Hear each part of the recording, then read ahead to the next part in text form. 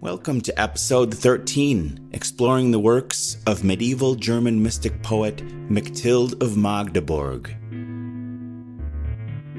You're listening to the Sacred Poetry Podcast, brought to you by Whole Self Healing Center. Thank you for tuning in. We're celebrating National Poetry Month each day this April, featuring audiobook selections from the 1989 anthology of sacred poetry, edited by Stephen Mitchell, The Enlightened Heart.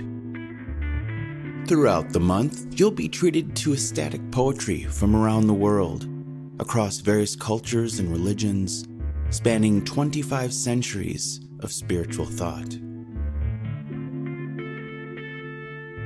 Today is April 13th, 2022. German mystic poet Mechthild of Magdeburg experienced her first of daily visions at the age of 12, in which she saw all things in God and God in all things. Here are 3 of her devotional poems from her 7-volume collection, The Flowing Light of the Godhead.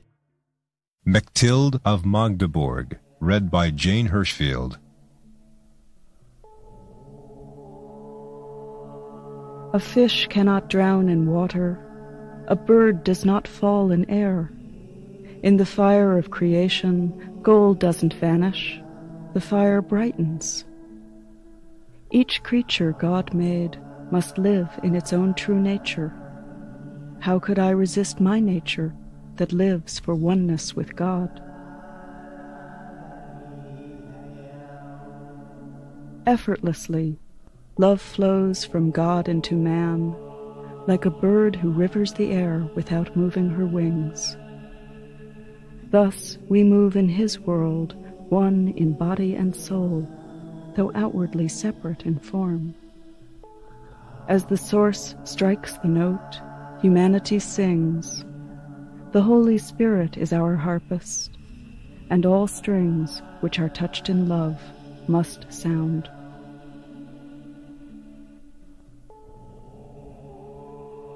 Of all that God has shown me, I can speak just the smallest word, not more than a honeybee takes on her foot from an overspilling jar.